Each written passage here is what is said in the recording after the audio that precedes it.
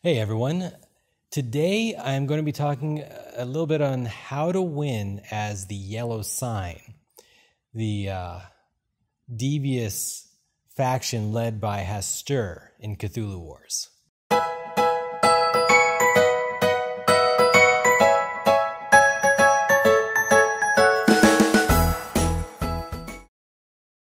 Okay, let's get into it. So the yellow sign is one of the most complicated factions in the base box. It's also my favorite faction out of the base box, though the crawling chaos is pretty awesome too. Okay, I don't know if I have a favorite. I like all of them, except the black goat. Let's talk a little bit about what the yellow sign is. So the yellow sign, they're not bruisers. They play very differently, and that can cause new players to really get frustrated because, I don't know, I feel like sometimes they get distracted by the goals, right? If you don't know how to play, you may just default to, what do the spell books tell me to do? And so what do they have to do? Well, one, they have two ancient ones. So just like most of the factions, they have two spell books that come from successfully bringing in their ancient ones. So Awaken the King in Yellow gives them a spell book, and also Awaken Hastur, right? King in Yellow, Hastur, he who shall not be named, one of the scariest goos, as they call them, in Cthulhu Wars. You don't get two elder signs, like right. Most of the factions you get an elder sign when you summon their ancient one. The yellow sign only gets one elder sign. All right. So then you have this successfully desecrated area marked with these glyphs. So you can see on all the different maps these symbols, and so we can see that. The Americas have sort of a swirling snake symbol. Africa and Australia have these arrows, and the rest of the world has these sort of claws or teeth marks. So that's Europe, Scandinavia, North Asia, Arabia, and South Asia. And as the yellow sign, your goal is to desecrate, place at least one desecrate token in each of these different places.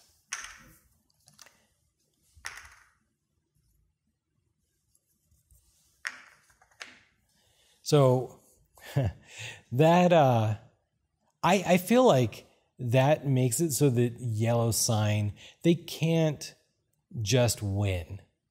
Right, you couldn't just conquer this corner as Cthulhu and just get more doom points than everybody else. No. Yellow sign, they have to wander around and they have to desecrate these things. And I think especially with new games, it can make yellow sign kind of feel like they're just doing their own thing, but also they're not doing much because they just kind of putter around. And the other factions, they don't care that much about them because they know that while Black Goat and Great Cthulhu or Crawling Chaos, they're like doing their things, like fighting each other. Yellow sign, you can effectively block them, right? You could, if you can dominate the Americas, you can basically prevent yellow sign from ever winning. You can just say, nope, I'm going to put all my defenses there, and they can't ever go in there. And if they can't desecrate it, they can't get their last spell book, and that sucks pretty hardcore. But that's why as yellow sign, like you can't let that happen, and that means that you have kind of a time frame where you have to go out and desecrate things fast enough. So, all right, let's talk a little bit about the units. They're acolytes, nothing too special. We'll talk about the spellbooks in a moment. So You don't have to worry about the acolytes of Yellow Sign in the ways that maybe you would with Black Goats with Frenzies or Great Cthulhu turning them into frog deep ones. Nope. Yellow Sign cultists are just cultists. They just do their thing. Undead. So they have 6 of these undeads. And as a general rule, you do, like most of the factions, you want to keep at least one in your pool. You don't really want all of them out at any time, because if you do, that takes away options. And we'll talk about that more in a moment. The undead are interesting. Actually, Yellow Sign in general is interesting because the rules say that the undead have as many combat dice as 1 less than how many you have. So 4 undead have 3 battle dice, and 3 have 2 battle dice, and so on. Meanwhile, the next, actually the only other monster they have is the Byakhee. So the Byakhee have 1 more battle die than how many you have there. So I think that's pretty interesting, right? Because 1 Byakhee is worth 2 battle dice, and 2 Byakhee have 3 battle dice. So in some ways, it can feel like better to have the Byakhee kind of split up, because actually 4 Byakhee in 4 different places, that's a total of 8 battle dice, and all of them together is only 5 battle dice. But their ability is mobility, so if you get the right spell book, they can kind of appear anywhere on the map, and that's pretty cool. At any rate, the Yellow Sign, because their units are based around the number of monsters they have in any one place, they have, it seems like, a lot of them, but there's only 2 types, and they're really not that powerful.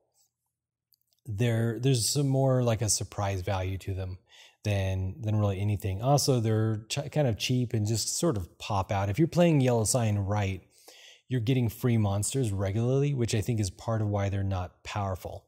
So, okay, let's talk about the Great Old Ones. So the first one, this is the cheapest Great Old One in the game as far as I know, the King in Yellow. So he only cost 4 power, and you, in order to summon him, you just have to have him in an area with no gate. So what does that look like? Well, typically, your cultist is either going to go into North Atlantic, which doesn't make a lot of sense, but maybe you're trying to get to North America, or you're going to go to Scandinavia. And I think most players are going to go to Scandinavia for 1 power, and then they're going to summon King in Yellow for 4 power. And that's like the trademark Yellow Sign opening move. Ancient 1, boom, you still have 3 power. So that, of course, gave you a spell book, and it's almost time to start talking about spell books, but you're immediately going to start doing stuff, and you have to. I mean, you really do have to. 3 of the spell books come only from the King in Yellow. So you have to have the King in Yellow out, and if he dies, you have to resummon him. If you're not, you probably can't win. That's how I think Yellow Sign players can kind of get beat up a little bit. The other players can assassinate him, and if the Yellow Sign player doesn't know how to respond, that can really suck. Yellow Sign player might not play aggressively enough to get the desecrations. Let's just talk about real quick like how that works in general. So let's go ahead and grab the first spellbook. Very first spellbook is usually the Screaming Dead. The Screaming Dead, it says action cost 1, move the King in Yellow to an adjacent area, right? Boom. Any undead in the same area can move with him for free. So if he had a little, a bunch of groupies, yay, Yellow King, King in yellow, we love you. So if he had any undead, they'd move with him. And all for free. So that costs 1 power. Boom. Immediately after, you may take a second different action. You may not take he who is not to be named as your second action. So yellow sign, again, they're different, but within themselves, they're consistently different. So the yellow sign has 2 spell books, which allow him to do a movement and then immediately do something else. So for yellow sign, for example, if he moved there, that cost him 1 power, and now he could, if he wanted to, he could immediately desecrate. So he desecrates, and you put down a token. Well, you hope you roll your die, and if you roll equal to or less than the number of creatures on the space, in this case it'd be 4, then I rolled a 2, so you get to desecrate the token. When you desecrate, if the roll, you get to put a monster or cultist with a cost of 2 or less in the area. So, you put maybe a Byaki. Now, this is the first place where a beginning yellow sign player may make a mistake. So here's the deal, right? You really need a horde of undead with the yellow sign, with the king in yellow, in order to summon the desecrate tokens. So this was a 4 and 6 chance. I rolled a 2. It's pretty good odds, right? It's above 50-50 odds. But if you don't have, especially in the beginning, a lot of undead with him, you want to say skeletons, but they're more like mummies. If you don't have a lot of undead, you can feel like, hey, I just put out a desecrate token. I want to put out more undead. Here's the problem. When you leave, which you're going to leave, right? I mean, he has to. You have no choice but Screaming Dead again and take all your undead with you. You have no choice but to move on and desecrate more and more. And in order to do that, you take everything with you. But here's the thing. The faction ability for yellow sign is +1 power for each area containing both a desecration token and 1 or more of your units. So you're meant to kind of leave these Byakis behind. I mean, I guess you could put undead, but why would you do that? Like, Byaki are more powerful by themselves. It's 2 combat dice as opposed to 0 for a single undead.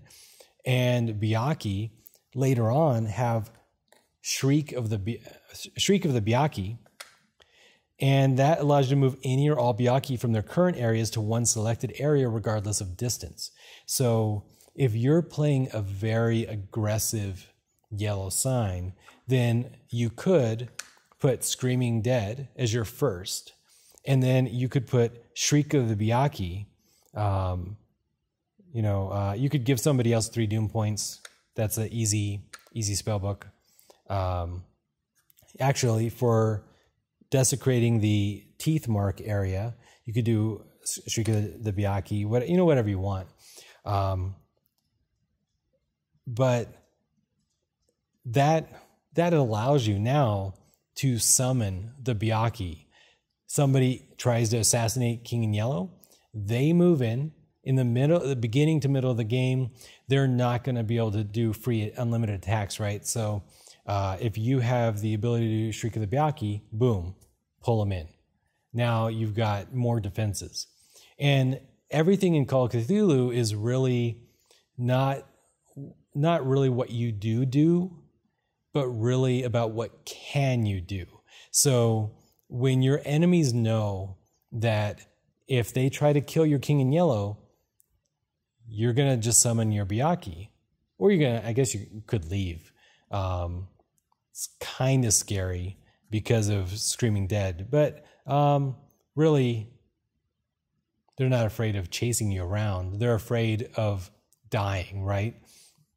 So if they know you're going to do Shriek of the Byaki, or they know you're going to do he who is not to be named, who is going to attack with cultists. Never mind, that's not an option. It's really going to be Shriek of the Byaki. Now, that's kind of an aggressive play. It is a defensive ability. In this case, it's also an offensive ability, right? Because you can just summon Byaki to any space on the map. But the important point is that every round, because you left a Byaki in the desecration token area, you're getting +1 power. It's vital. I mean, you need it. Okay? All right, let's keep going. So, Passion.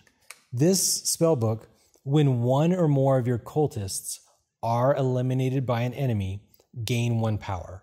This is whether they're killed or captured, etc. I'm assuming etc. is meant to apply to like Yog-Sothoth, who does, other factions do weird things, or like Dreams, right? Dreams isn't killed or captured, but eliminated. Anything eliminated. 1 power. Well, I only do Passion if I think the enemy factions are being a little bit more aggressive, right? You kind of like, there's a tempo to the game. You just sort of watch your other players. If they're thinking about daring to attack King and Yellow cultists, boom, I'll just put Passion out, give somebody 3 doom points.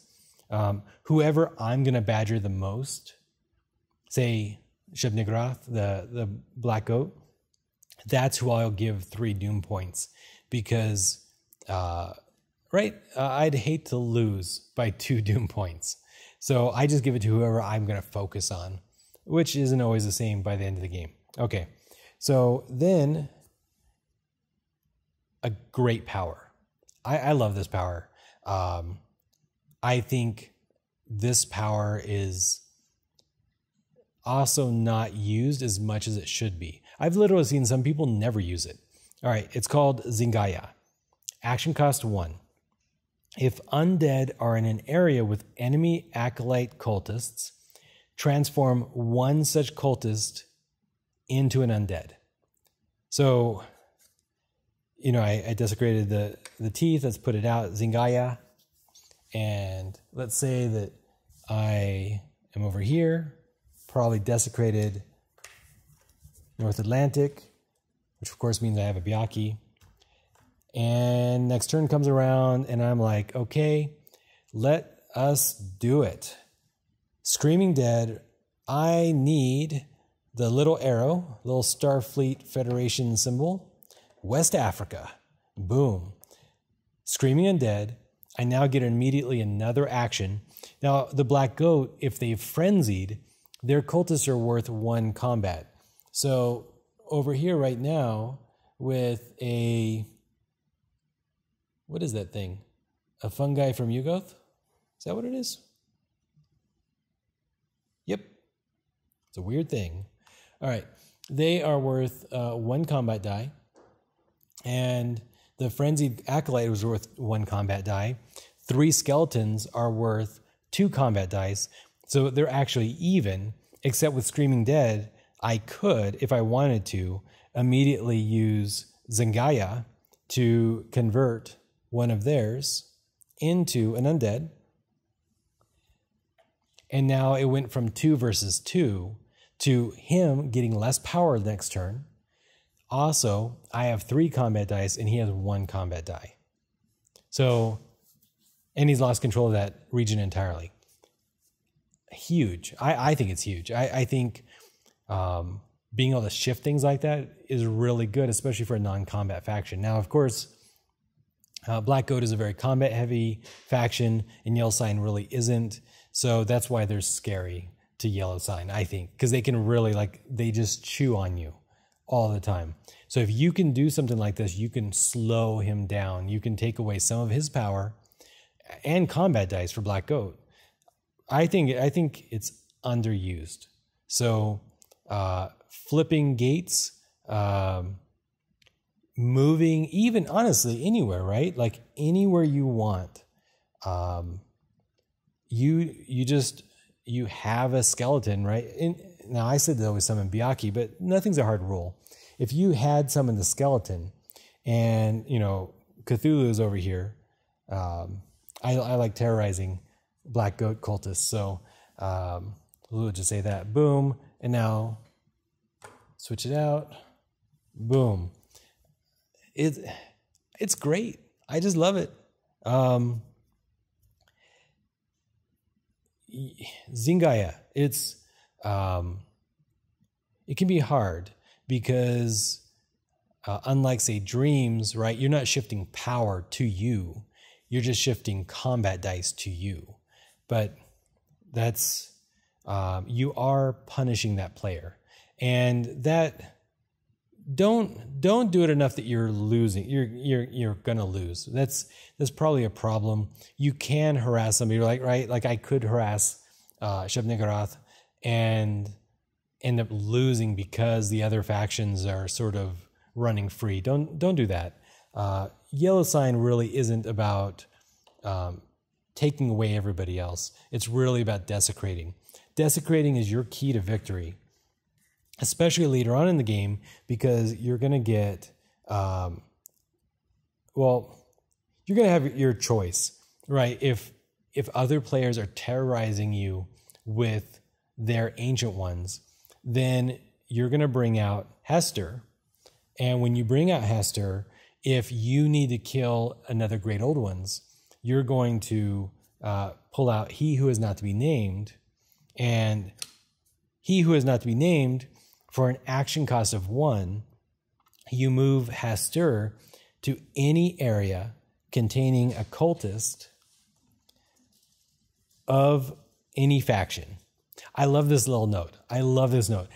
The cultist said his name, possibly by accident. It's like,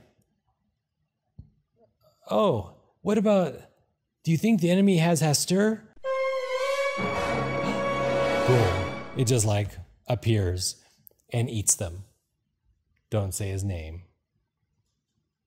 All right.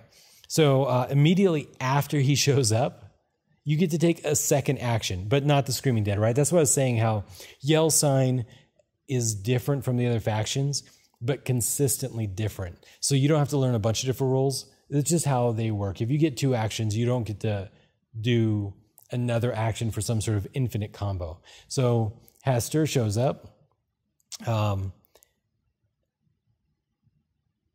You can take another action.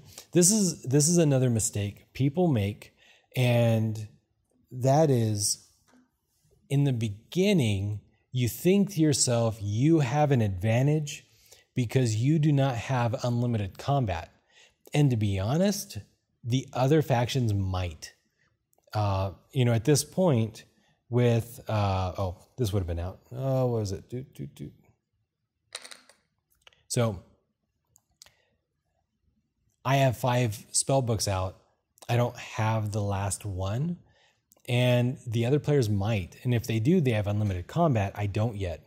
So at this point, you can think to yourself, I have 10 combat dice. I am going to use my second free action for using He Who Is Not to Be Named to do combat. But I think that's really usually a mistake.